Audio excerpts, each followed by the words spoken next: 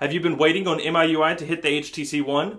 You're in luck. I'm Taylor Martin, this is Pocket Now, and this is MIUI version 5 on the HTC One.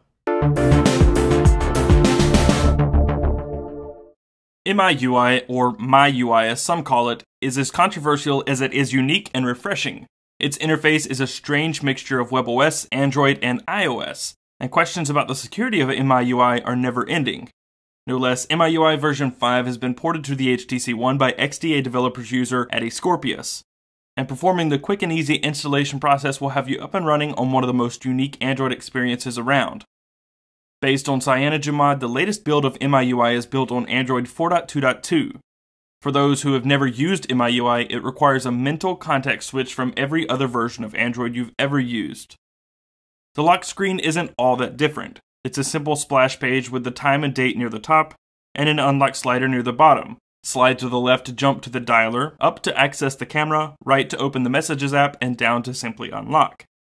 However, unlike stock Android, Sense, TouchWiz, or the thousands of other custom ROMs, MIUI does not utilize an app drawer. Instead, the home screen is the app drawer, meaning every application either has to be displayed as an icon on your home screen or tucked away in a folder. For organization freaks, this may be a problem, unless, of course, you're familiar with iOS. And like older versions of Android, long pressing an empty space on the home screen will allow you to add a widget, though setting a wallpaper is done in the Settings app, like in Sense.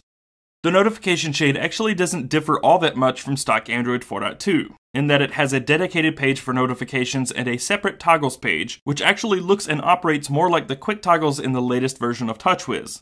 The quick toggles, however, cannot be accessed by a two-finger swipe down from the top of the display. To handle the lack of a physical menu button, the developer has added the ability to use the upper part of the HTC logo as a menu button, but it's just as finicky as similar implementations of the HTC logo.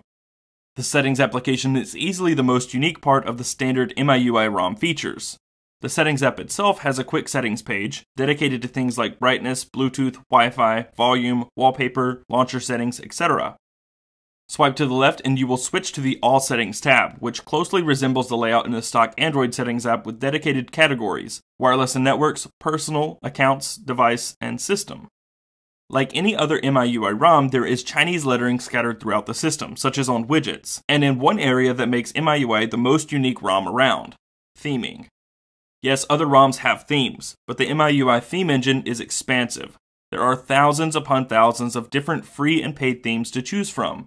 The MIUI themes cover everything from the lock screen, lock wallpaper, icons, and home screen, to ringtones, notification shade, alarm styles, fonts, status bar, boot animation, and much more.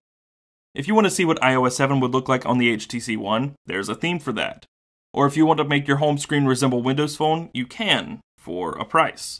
All these themes can be applied on the fly. And if there's any aspect of a theme you don't particularly like, you can mix and match elements from a handful of different themes to get exactly what you want. If you're feeling bored with Sense 5 and the Google Play Edition software felt a little bland on your HTC One, you might want to consider giving MIUI a try, if only temporarily. So far, the performance seems smooth and the versatility of the interface is great, though we're not terribly fond of not having an app drawer on an Android device.